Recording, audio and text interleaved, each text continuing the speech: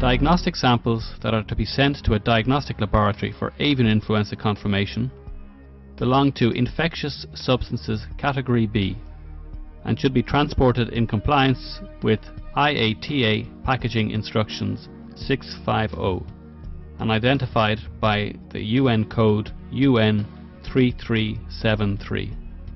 Any packaging for biological substances must include three components: a primary receptacle, a secondary packaging, and a rigid outer packaging. Primary receptacles are rigid containers in direct contact with the specimen, such as tubes or vials. It is important that the receptacle can be closed with a screw cap, ensuring watertight containment and pressure resistance. Note that shipment of samples in plastic bags is strongly discouraged.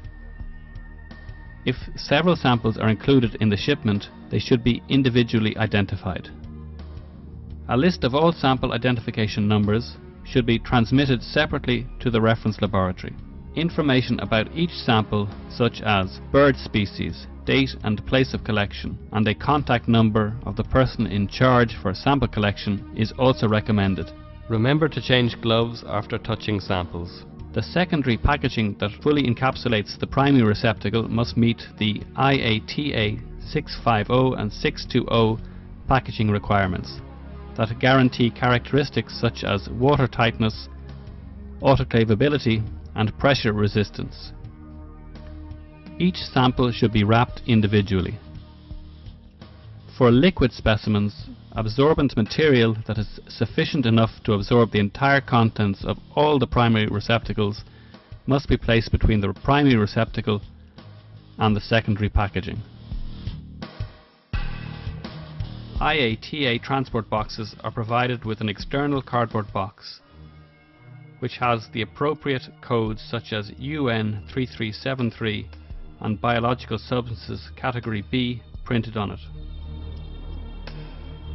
Since avian influenza suspected samples require transport on ice, the secondary box should be protected from moisture by sealing it in a watertight plastic bag. The rigid outer packaging should contain the secondary packaging together with dry or wet ice to maintain cold chain. Protective glasses and gloves are required in order to avoid contact with the skin and eyes. If wet ice is used, the outer packaging must be leak-proof.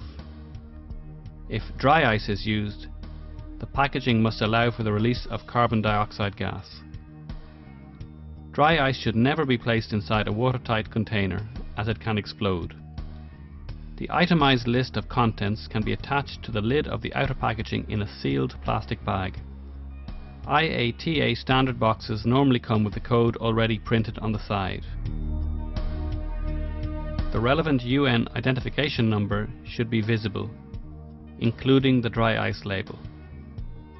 It is important that the package carries the appropriate codes, otherwise it will not be handled as an urgent consignment and may even be opened at the airport. Outer packaging documentation is fundamental and consists of import authorization from the destination country and the pro forma invoice. The shipper and the consignee's identification, addresses and contact telephone number are required.